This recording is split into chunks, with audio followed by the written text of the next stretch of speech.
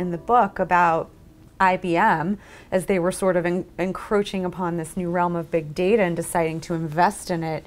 And you tell this fascinating story about how they decided to move forward, even in the face of the 2008 financial crisis, with this big branding campaign called Smarter Planet, which was sort of counterintuitive at the moment, but there was a risk that they took. Where does risk factor into all of this and making decisions on when to take that step outside of the safe? In this case, it was, this was the previous chief executive of IBM, Sam Palmisano, and this branding campaign was around, you know, look, we've been working on a lot of this stuff, but it feels like widgetry. We can't explain it to the world. What do we really do? Oh, we solve big problems in the world.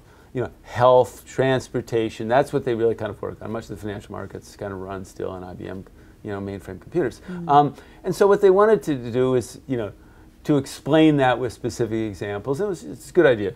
So they aren't just, you know, a widget supplier or hardware or software supplier. They supply, you know, solutions to big problems. Yeah. Okay, fine. And they were about to go ahead with it, and they were going to present it, but then we had the financial crisis, and it seemed like this could be a really off-tune. You know, they're going to talk optimistically about the world of the future, right? Right. And when the world, we might be headed for another depression. Yeah. And they looked at it, they thought about it, and they decided that, and particularly Palmisano eventually decided that it's time for a little fact-based optimism. And so he gave a speech to the Council of Foreign Relations to introduce this, the big marketing campaign as well, that lasted for a few years. And then I asked him why he did it, and he said, well, you know, you look at all the numbers, and you had all the, and you listen to people, but then you decide what you're going to do.